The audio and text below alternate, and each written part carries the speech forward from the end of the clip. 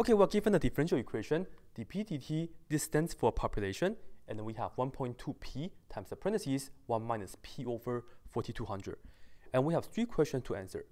First one is, we would like to know for what value of p will the population be increasing, and then the second one is talking about decreasing, and the third one is when we have equilibrium solutions, meaning just like flat.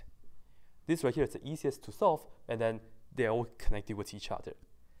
We have to remember what we learned from Calc 1, because to decide if a population is increasing or decreasing, we have to look at the derivative. Luckily right here, we are given a derivative already. Remember, for differential equation, we are working with derivatives. So, for population increasing, this means we have to look at dp dt is greater than 0, right? When you have positive first derivative, that means the function is going up, and we have the population function right here, right? P stands for the population function, and then dp dt stands for the derivative of that. And decreasing means when we have dp dt is less than 0. Negative first derivative tell you the population will be decreasing, and then the third one is dp dt is exactly 0. It's flat. So we have to just solve algebra problems, that's all, because we have the derivative right here already. Otherwise, we have to differentiate the original equation and then work with that.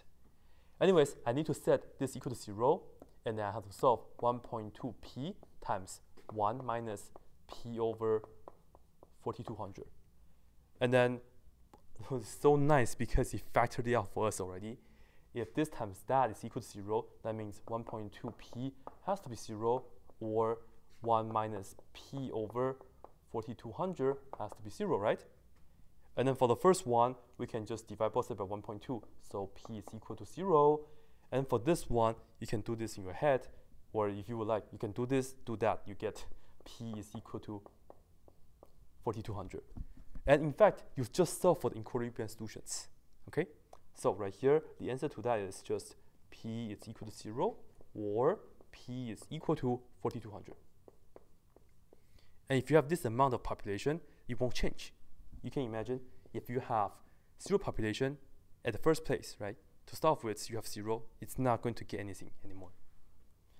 All right, so I would like to do a number line.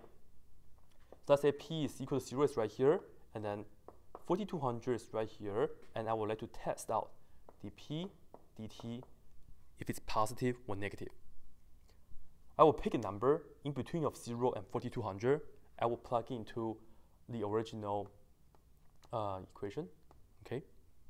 So I can say, let me just pick 1. I'm going to test out 1. And then you can do this in your head. You can look at this one, or you can look at this one, doesn't really matter. If p is equal to 1, by the way, this is the p-axis.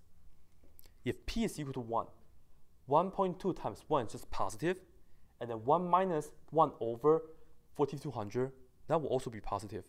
So all in all, this right here will be positive, okay? And then we consider anything that's after 4200. Let's say if you would like 4300, doesn't really matter which number you pick.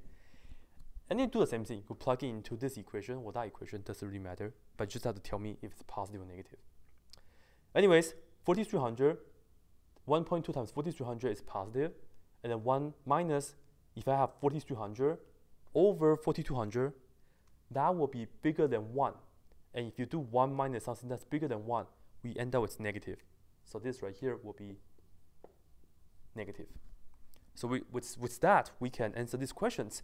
Population is increasing when we have positive first derivative. That means when the p value, when the population is between 0 and 4200. And we don't care about the endpoint, so it's technically like an open circle.